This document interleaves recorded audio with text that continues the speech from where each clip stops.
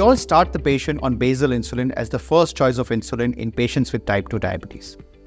And we often fix the fasting first. That is, we titrate the dose of basal insulin to achieve the fasting sugar in the target range. But we all have that one odd patient who, despite controlling the fasting sugar, we are not able to control the HbA1c to the target that we desire. For example, let me show you a CGM picture of one such patient. Now, in this patient, we started the patient on basal insulin glargine and we titrated to achieve the fixed fasting first and achieve the fasting sugar in a reasonable range. However, what you see is that when we saw the patient after a few months, the HbA1c was still high.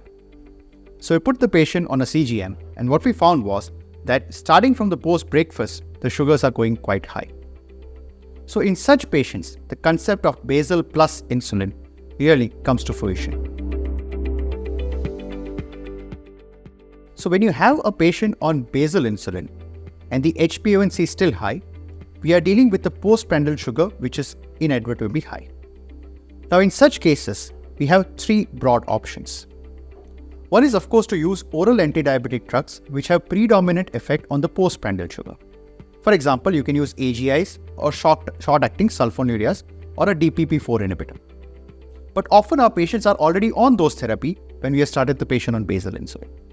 The second option is to switch to a premixed insulin.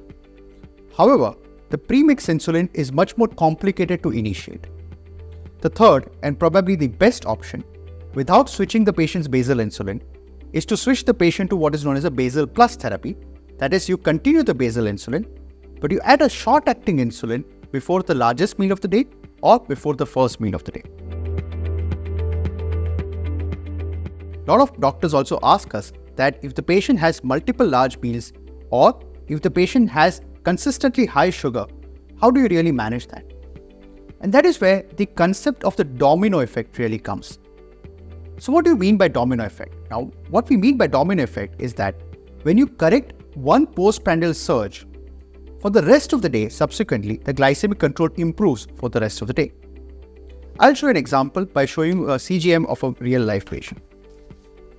Now, this is a patient of ours where we started the patient on basal insulin and titrated the patient's basal insulin to achieve the fasting sugar in the target range. And like we discussed, the HbA1c still was imperfect and we still had issues with the post-meal sugar. So you can clearly see the fasting sugar is actually well controlled, reasonably well controlled. Yet, the patient did have episodes of post-meal hyperglycemia. So in this patient, we started the patient on a Basal-plus therapy. That is, we added a glulysin before the breakfast, right? So this is where we added the glulysin. So you can see the post-meal surge just before the breakfast, we added the glulysin. Now you can probably see that the patient has consistent meals. So you can see the postprandial surges are equal in all the three times, whether it's post-breakfast, post-lunch or post-dinner. Having said that, we just considered putting the patient on a Basal-plus therapy with a short-acting insulin just before the breakfast. Now you can see this is the pre and then you can see the post effect. So after the patient was started on a Basal-plus therapy, you can see now the sugars are completely flat. But also the post-meal surges are down without causing any additional hypoglycemia.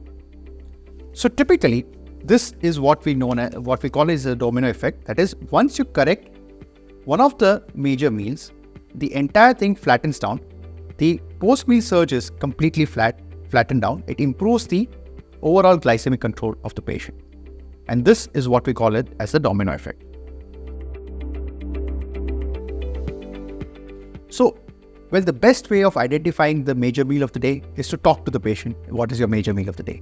And the patients will often come up with an answer that my dinner is the heaviest, probably my lunch is the heaviest. But there'll always be a patient who will come and say that, like the patient we talked earlier, the patient will always come and say that I have consistent, food content in all my meals. So I really cannot identify the major meal of the day. In such cases, and the best approach is to consider starting the Basal-plus before the first meal of the day. By doing so, what you're doing is you are correcting the post-lunch or post-breakfast surge, that is whatever the first meal of the day was, and subsequently getting the impact of the domino effect that later on the other meal postprandial surges also come down. And that is what is the impact of a Basal-plus therapy. So when you have a patient who has a consistent meal, they are not able to identify the largest meal of the day, In such cases, it would be a good idea to start the patient on a Basal-plus therapy by putting the patient on short-acting insulin before the first meal of the day rather than the later meals.